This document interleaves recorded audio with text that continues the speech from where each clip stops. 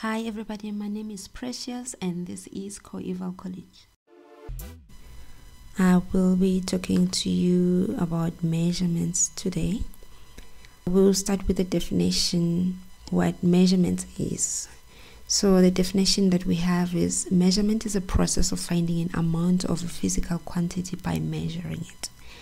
When we're talking about physical quantity, we mean things like length, which means how long something is from one end to another. And the units for that, if we're using the metric system, is your millimeter, centimeter, meters, and kilometers. But if we're using the imperial system, like the one that they use in America, then we're talking about inch, foot, yard, and the mile. Another physical quantity is the area. So area means the amount of two-dimensional space occupied by a shape.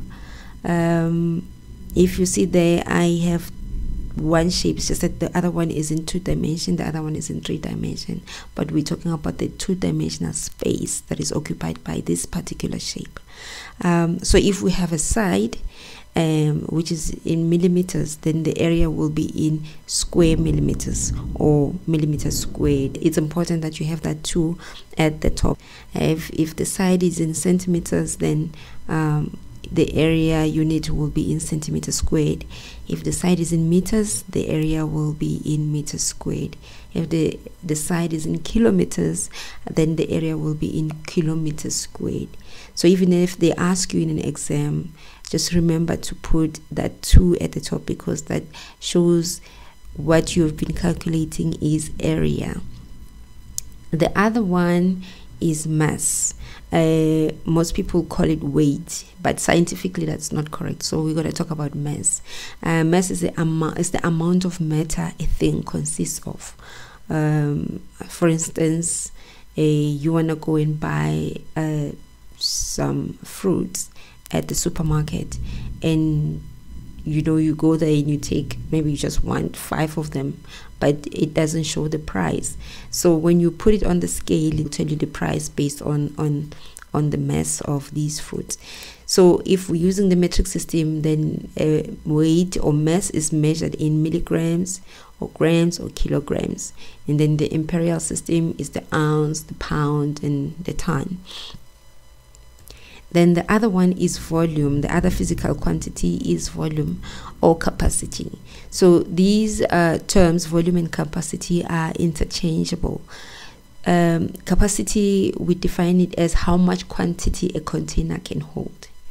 And then volume is the amount of space a 3D shape takes up. Capacity is measured in milliliters, liters, and kiloliters. Or when we use the imperial system, that will be your pint, your quart, and then your gallon. But volume is measured in cubic centimeters or cubic millimeters or cubic meter. And then please note again here, when we differentiate it from the area, volume it's a cubic. So we're going to say cubic centimeter, whereas area will be saying square centimeter or centimeter squared. So volume has the 3, but area has the 2. Just differentiate these 2, it's important. Another physical quantity that we will measure is time. Time, it just means ongoing sequence of events. So you can use the clock. Back in the day, they used to use the hourglass. And then what are the units? These are seconds, minute, hour, day, week, month, year, decade.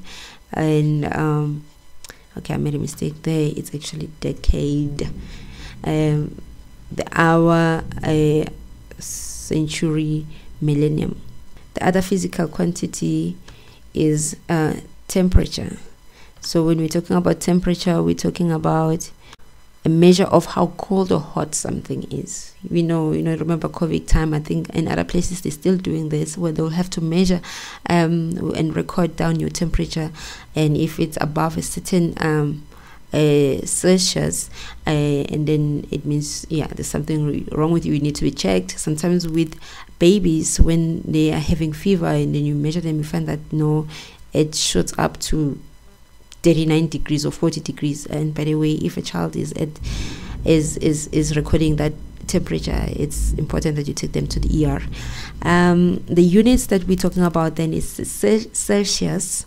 You're gonna see it by that little circle with a C. That's the unit. And then Fahrenheit, which is the little circle again with an F. And those are the units that are being used. There are others called the Kelvin, but then the common ones are these two. So when we're talking about conversions, we're talking about now we're dealing with, it's where we're dealing with the units, because you see, how do you move from millimeters to centimeters? How do you move from milligrams to grams? How do you move from milliliters to liters? So we need to convert these units depending on what is it that we are measuring exactly. Okay, we're gonna start with the conversion of length. The conversion of length, remember we said it's the millimeter, the centimeter, the meter, and the kilometer. So if you're moving from millimeters to centimeter, you have to divide by 10. But why do we divide by 10? Okay, we need to start this way. 1 centimeter equals 10 millimeters. So if you have 1 centimeter, you already know that, okay, I have 10 millimeters. Even if you can take your ruler, it is using centimeters, and the other side with the short spaces in those lines that has short spaces, those are millimeters. So where there's 10 millimeters, then you'll see it's in line with 1 centimeter. Where there's 20 millimeters, it's in line with 2 centimeters. But the way you'll have to understand it is this one. If you're moving from the big unit, which is, say for instance, the kilometer, you're moving 2 meters, or you're moving to centimeters, or you're moving to millimeters, then you have to multiply. But if you're moving from millimeters and moving to the bigger unit, then you have to divide. So the smaller unit down to the bigger one, you divide, but the big unit down to the smaller one, you multiply. Just, yeah, you need to know this. These conversions are important, that you have to know them like you know your name. The next unit is mass. Remember, we have milligrams, we have grams, we have kilograms, and the ton. These ones you just multiply by 1,000 if you're moving from the small unit to the bigger, from the big unit to the smaller one. And then if you're moving from the smaller one to the bigger one, you just divide. But I just need you to notice that these are just thousands. There's nothing unlike the length, where sometimes you multiply by 10, sometimes by 100. These you just milligram to gram is 1,000, gram to kilogram is 1,000, kilogram to a ton is 1,000. Okay. And then units of capacity. Remember, these ones also go with a volume. They're just interchangeable. So from milliliters to a liter, you divide by 1,000. From a liter to a kiloliter, you divide by 1,000. Again, if you're from a kiloliter to a liter, you have to multiply, because now you're moving from a bigger unit to a smaller one. So you are multiplying. All right. Here, this is the volume I was talking about, which is quite tricky, if I may say, but it's not that tricky. The only thing is, you will see as I'm doing a calculation, just to show you why I'm saying sometimes it's a bit tricky, is because most learners, most of you learners, make a mistake of, you forget that this is a cubic unit. So everything, you multiply itself by 3. Hence, you see that from millimeters going to centimeter cube, you divide by 10 to the power 3. From centimeter to a meter, you divide by 100 to the power 3. Just think of it as length. Remember, from length to centimeter, we divide by 10. But now it's from millimeter cube, you divide by 10 cubed. From centimeter cube, you divide by 100 cube. From meter cube, you divide by 1,000 cube. Because sometimes you may be asked to have these units interchangeable. So when we look at, if we have 1 milliliter, just know that 1 milliliter is 1 centimeter cube. But we've got 1,000 milliliter. It's the same as 1,000 centimeter cube. And you see it's 1 milliliter, 1 centimeter. So 1, 1. It's the same. 1,000 milliliter, 1,000 centimeter cube. 1,000 this side and 1,000 that side. The only thing that is different there is the milliliter with the centimeter. You just have to hold that in your. You have that. You just need to have that in your mind. Another one. Then 1 kiloliter is 1 meter cube. So everything's the same. The only thing is just have it in your head, the back of your head. Milliliter, centimeter, milliliter, centimeter cube, milliliter, centimeter cube, and then kiloliter, meter cube. That's just that. Now when we're going to make an example here, you have to find the volume of the cubed in centimeter cube. So now we've been given 1 meter, 1 meter, and another 1 meter. So you need to change this meter into centimeter cube. You know, so you're changing the what is it? You're converting meter cube to centimeter cube. But remember, we know that 1 meter. We know that 1 meter is 100 centimeter, right? We know that. Okay. So now, does that mean now that 1 meter cube will be 100 meter cube? No, it's not like that. In fact, remember, this is volume. 1 meter will be 100 centimeters. So that one side, it will be like that. But then now remember, you have to multiply it by the other side. So it will be 1 times 1, which is going to give you a meter squared. It means the other side for the centimeter, you'll be saying 100 times 100, which is going to be giving you centimeter squared.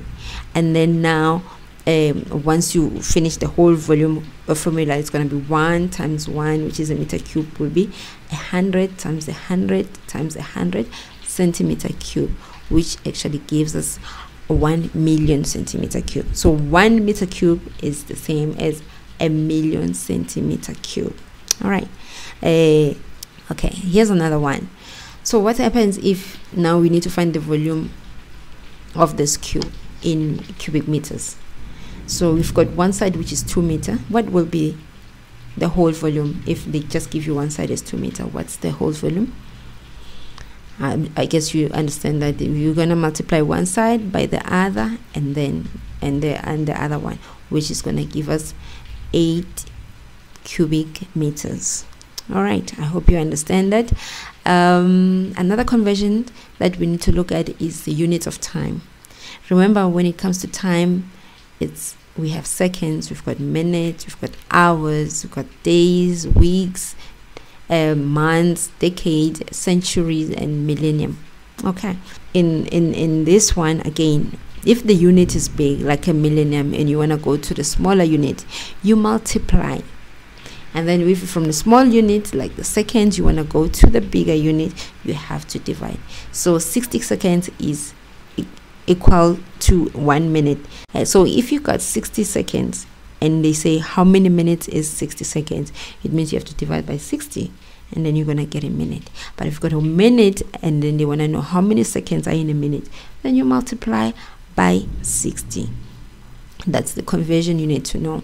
The last one is the temperature. So remember, we said the units are Fahrenheit, and then we've got the degrees Celsius. So let's say they want you to convert degrees Celsius, they want you to convert them to degrees Fahrenheit. They've given you degrees Celsius, they want you to convert that temperature to Fahrenheit. So what do? You're gonna use this formula, 1.8 times the degrees Celsius temperature that they've given you plus 32 degrees. And then if they've given you Fahrenheit and they want you to convert that temperature to degrees Celsius, then you're going to say these Fahrenheit minus 32 degrees divided by 1.8. So you're just playing with the formula, you're changing the subject of the formula. Yep. So I hope you understand. This is just foundational knowledge you need to know when it comes to measurement.